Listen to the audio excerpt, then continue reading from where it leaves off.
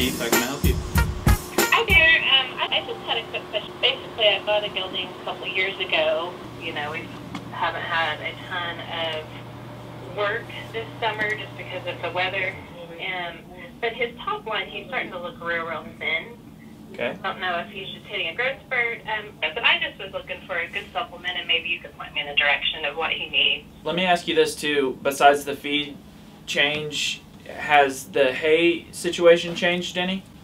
Probably, yes. So that's one thing people don't think about sometimes, that's, you know, typically over half their diet, that, you know, even going from one pasture to the next, they can go from a 14% protein hay to a, you know, 9%, and it even looks the same, so they don't even think about, oh, I just cut their feed, you know, by 30%.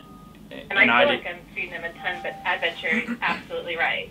So that's one thing, and then another thing is too, like the season that you're calling in is that I wonder also is like if he looked good in, you know, August, September, and now he's not looking that great as if he was out on, you know, had at least a little bit of pasture to nibble on throughout the day. I bet you're exactly right. He just looked amazing until all of a sudden I'm just like, oh my gosh, he looks so gangly and terrible. Yeah, just like overnight seemed like.